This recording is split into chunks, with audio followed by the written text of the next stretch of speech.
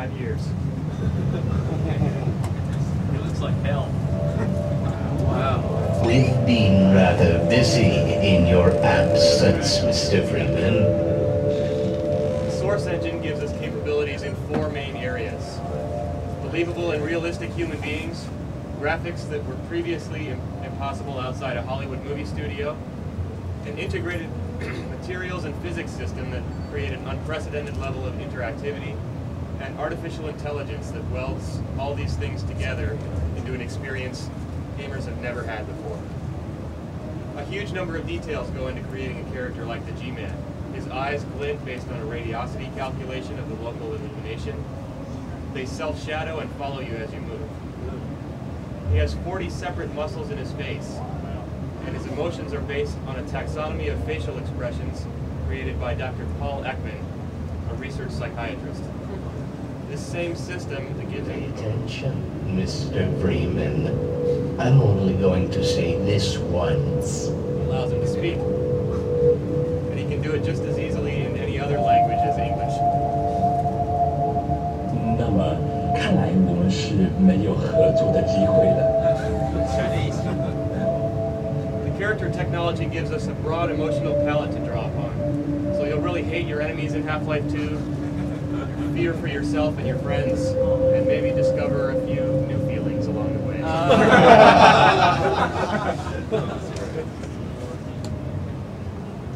So with characters who react emotionally and are so expressive, we need a world that's similarly flexible and interactive.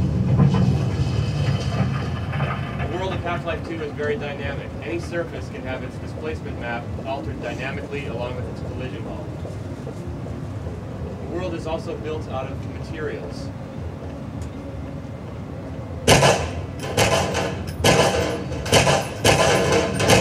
So if something looks like wood, then it sounds like wood, scrapes like wood, floats like it, and if you shoot it, it'll fragment like wood.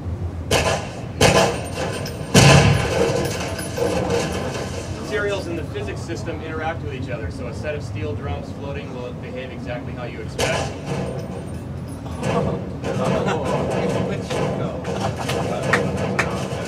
Didn't think this would be complete without a giant pachinko machine.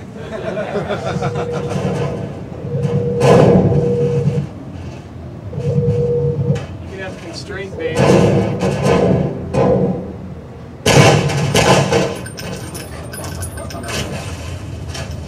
flexible models interacting with complex surfaces. There's no limitation on the complexity of those interactions. So it's this level of believable and consistent interactivity that opens the door to a wide variety of new gameplay mechanics. Now this will run on my 486.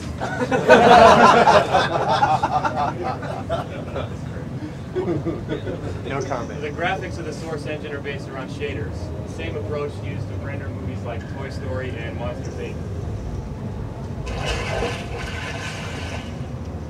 The walls here are actually bump map subdivision surfaces.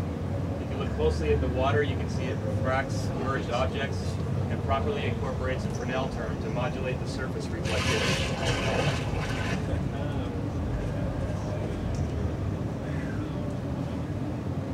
Here you get a sense of the wide variety of visual effects that are possible with the Source.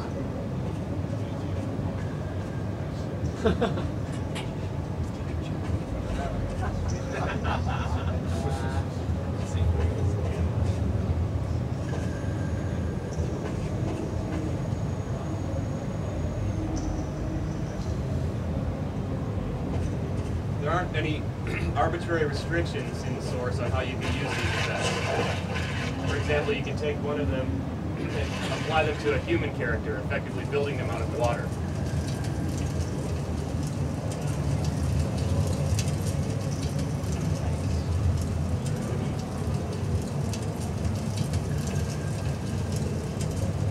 Source also gives us complete control over the outputs and inputs of the system, which we can use in some surprising ways.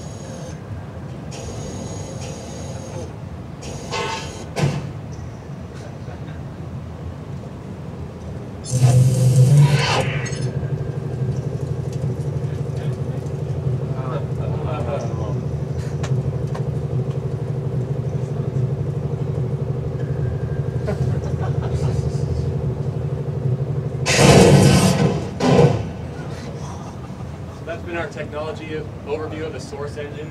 Now let's look at Half-Life 2, the game.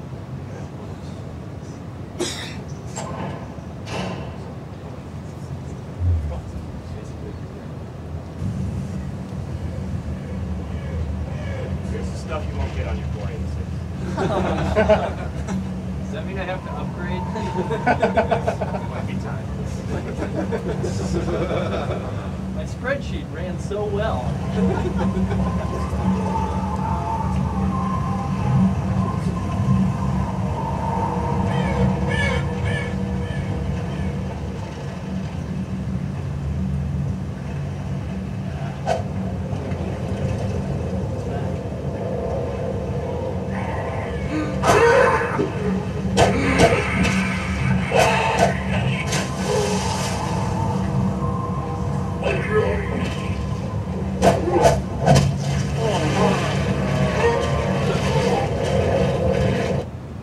Next segment will introduce you to Alex, one of your friends in Half-Life 2, and reintroduce Dr. Kleiner, one of the scientists from Black Mesa.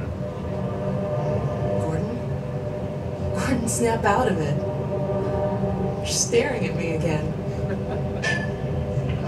Warming up nicely. Are you sure you don't want me to swap out the polarizer? That's not necessary.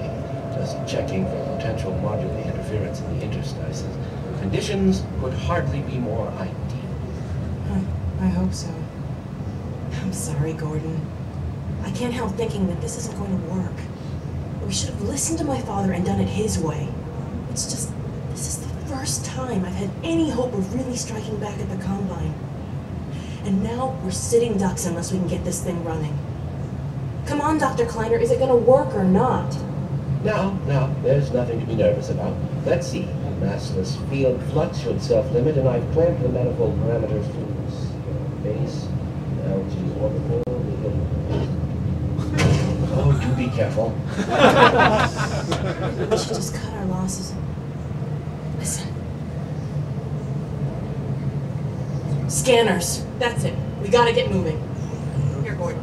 Take this. Let's get out of here. This should only... It's too late. Run! Oh, fine.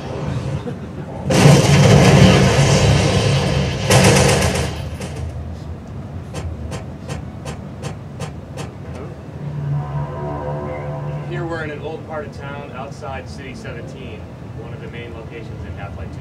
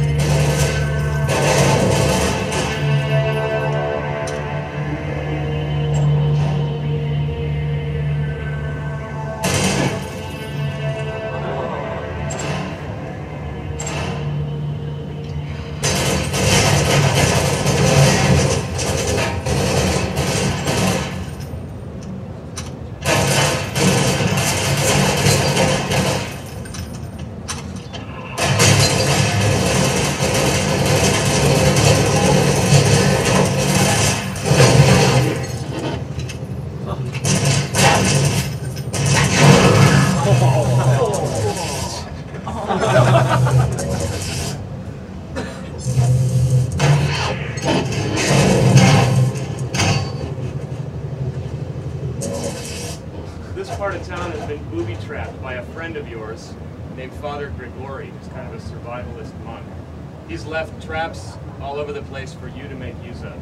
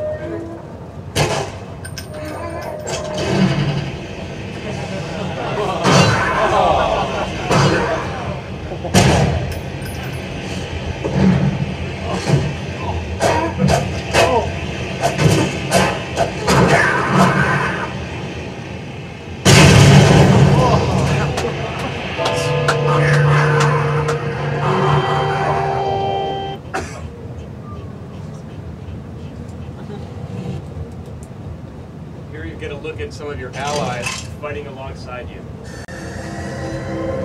Remember when we thought Black Mesa was as bad as it could get?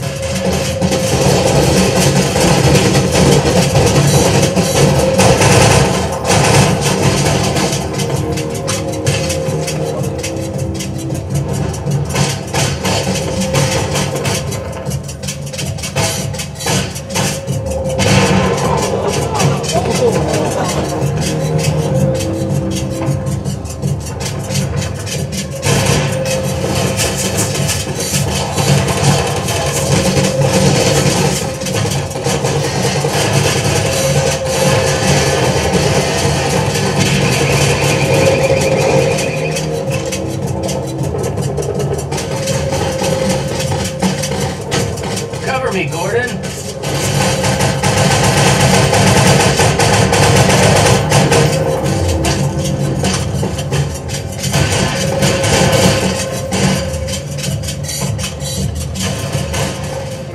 That these are not scripted sequences. The AI is determining when your allies choose to advance and how to best help you out in combat.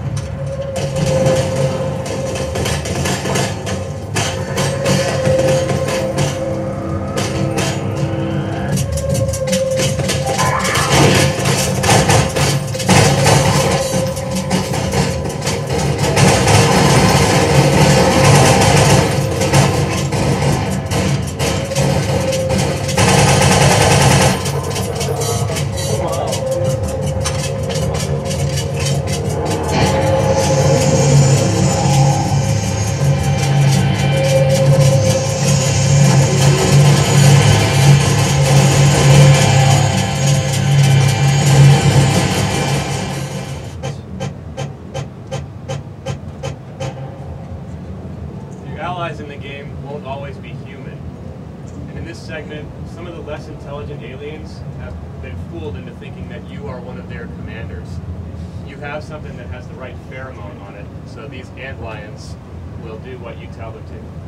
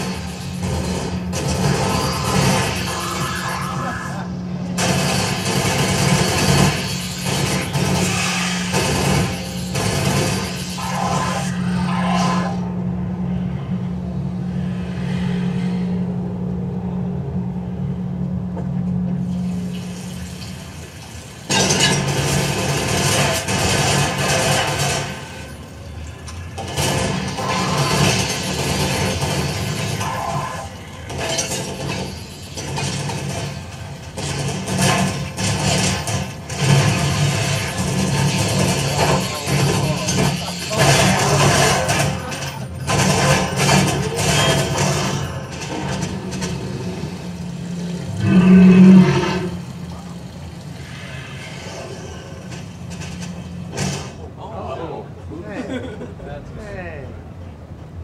There are quite a few wide open outdoor areas in Half-Life 2. And the combination of the physics system and the terrain system make for some pretty interesting gameplay.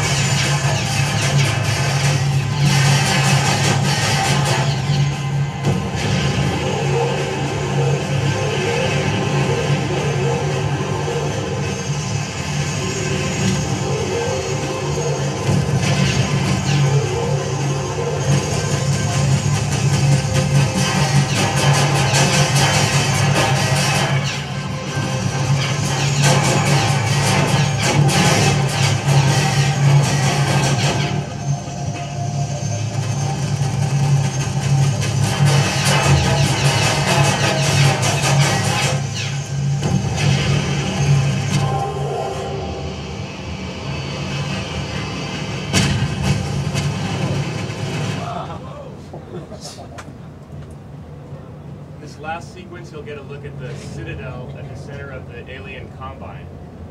The Combine is a fortress which is slowly eating its way through the rest of City 17.